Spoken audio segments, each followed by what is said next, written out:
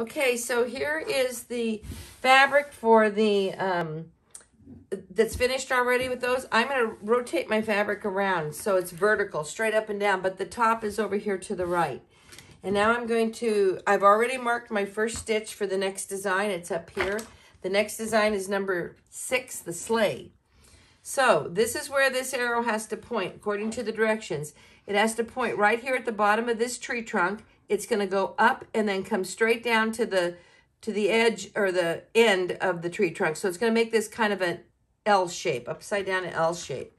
So I'm going to put this on right here, pointing to the beginning of the tree trunk.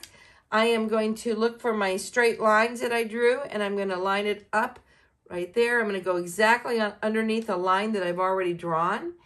This might not be dead on that mark, but I'm very, very close to it. But it's more important to me to be right on a line that I drew, because then I can see that I'm hooping it straight. All right, let's go ahead and hoop it up.